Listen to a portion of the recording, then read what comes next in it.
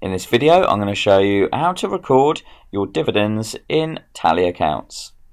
Firstly, all we need to do is click on the bank module on the left hand side of the screen.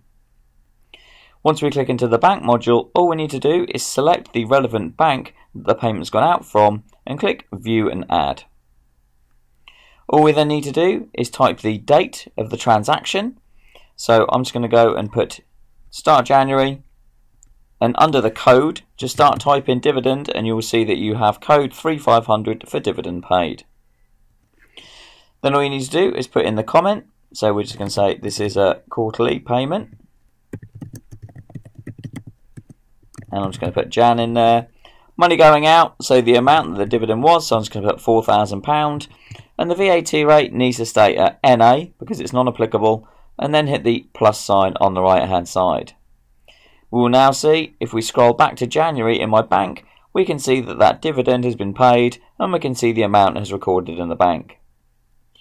We're just going to repeat that process for as and when we take them out, so we're just going to say this is going to be from the 1st of April, and again just type in dividend, and then we're just going to put in here quarterly payment, and I'm going to put April in there.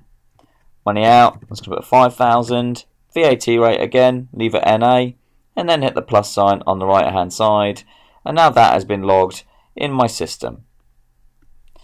To report on that and track that, all we need to do is click on the reports module on the left hand side of the screen.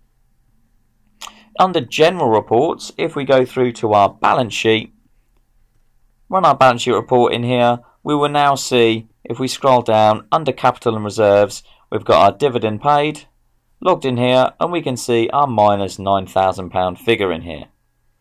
We can also drill into that on the right hand side, so if I open that up in the window, we can now see we've opened up our nominal ledger, and I'll be able to see all of the reports that I've got in here, the references, the narrative, so all of our payments listed and how much they were.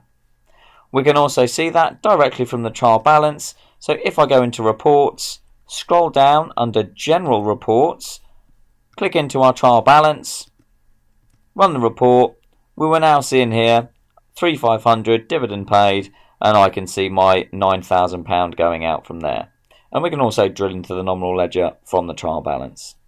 And that's how easy it is just to log, record and track and report on your dividends using Tally accounts.